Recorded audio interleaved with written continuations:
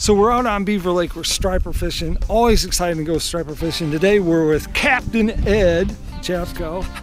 It's freezing out here. It's not so bad. The fishing's hot, we've been whacking them, but get this is what it's all about. Charter captains, not surprising, a lot of them use Lowrance. Ed uses the Gen 2, which is the 7-inch screen right there.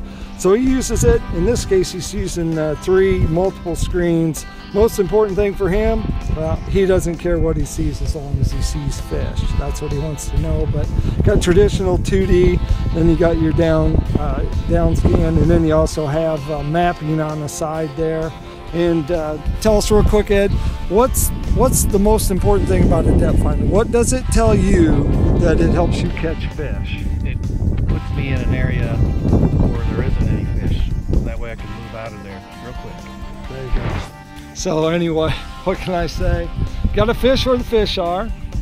Don't fish where the fish aren't. There you go, that's Ed's secret. Anyway, Jen, look at that cool stuff. Oh, and oh man, that pole almost there went. It's trying to, not the down one. Hopefully next time, hey, we might even show you a picture or two of Ed holding up some fish that we caught today. Cool stuff, remember, doesn't matter what gen your unit is, just make sure that you turn it on and use it. Jojo. No! Look at that, don't do that. Don't throw my fish back. Thanks. How's that for exciting? Ed Chapko. That's right, he's got a guide service. They catch all kinds of fish.